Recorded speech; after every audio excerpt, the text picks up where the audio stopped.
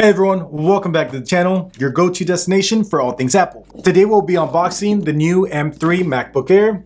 Let's get right into it.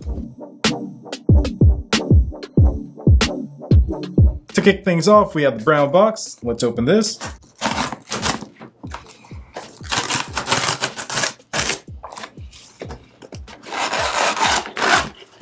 We're immediately greeted with this nice minimalistic look. That's very expected from Apple. There we go. Nothing changed on the box from the M2. Everything looks exactly the same.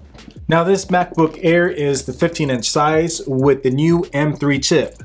This model has an 8-core CPU and a 10-core GPU, 8 GB of RAM, and a 256GB SSD. Now let's open this box up. 2 pull tabs.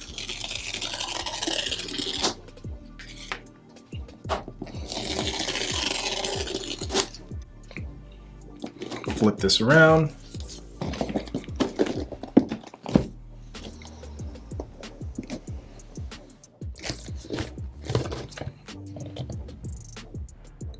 MacBook Air.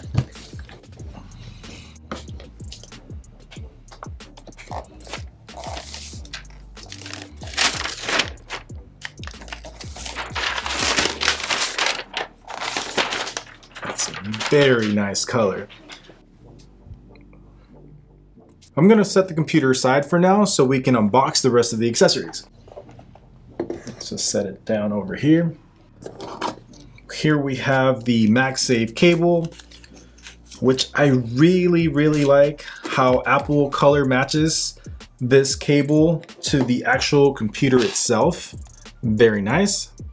This particular color is the midnight color, which does have a slight blue tint to it. Let me pull the computer back into the shot. And it also has the new coating on it that is supposed to help to reduce the amount of fingerprints that are visible on the computer. I really like it. Now, I really wish that Apple would color match the end of this cable and the power adapter, but they don't. So enough about this MagSafe power adapter and the color. Once again, it is color matched, really nice, except for the USB-C tip. Just the rest of it, please, Apple. Now we have just one more thing. This power adapter is the 35 watt with dual USB-C. You can also upgrade to the 70 watt USB-C power adapter, and depending on which model MacBook Air you purchase, it will either be a free upgrade or a $20 upgrade. No surprises inside the box, all the usual stuff. Now let's see if we have stickers. One of the things that we missed in the Apple Vision Pro was actual Apple stickers. Nice to see that they're still included with the MacBook Air, and also color matched. Okay, so let's get back to the main event. This is the M3 MacBook Air. It has a 16-core Neural engine.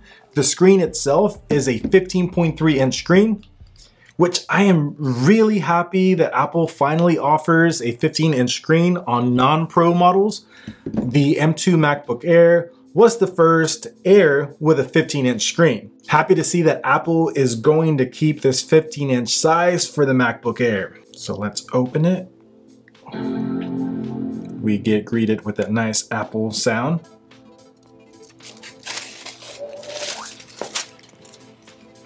Look at that color.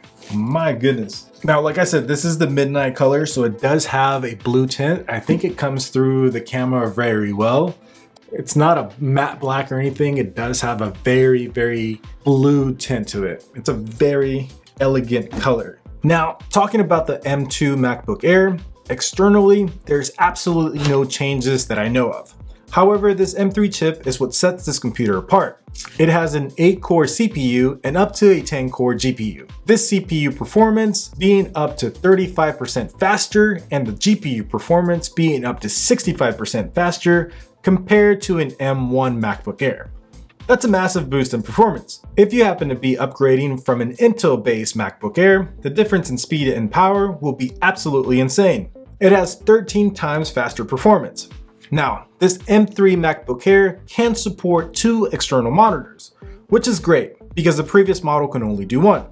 The only thing to keep in mind is that you will have to have the lid closed in order to run the 2 displays.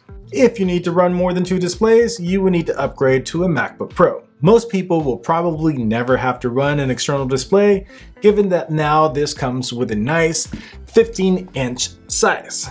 This would be the computer that I would get my wife. She likes the bigger 15-inch screen, but doesn't need all the extra power of the MacBook Pro.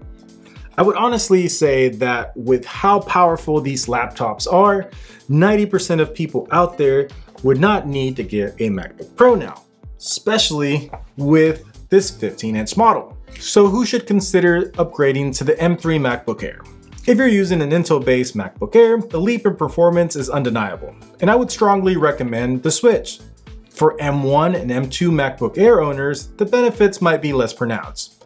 Unless specific features like the dual external display support are essential to you, I cannot really recommend the upgrade. Now, like I mentioned, this particular computer has absolutely no changes from the previous M2 MacBook Air. It looks exactly the same.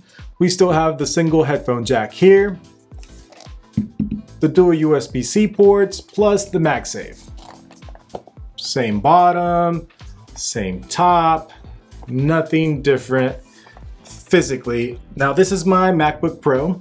They essentially look pretty much the same, other than this one is a lot thicker than the MacBook Air. We have a few differences here. The MacBook Air doesn't have an HDMI slot, doesn't have a SD card slot, and it also doesn't have the third USB-C port there. Inside they look pretty much identical, other than the fact that there's no speaker holes on the MacBook Air and there is on the MacBook Pro. Same thing design-wise that we had with the M2 MacBook Air. So one of the follow-up videos that I will be making is seeing if I could replace my M1 Max MacBook Pro with this new M3 MacBook Air. Now we are comparing apples and oranges, but there is a 3-year difference between these two computers.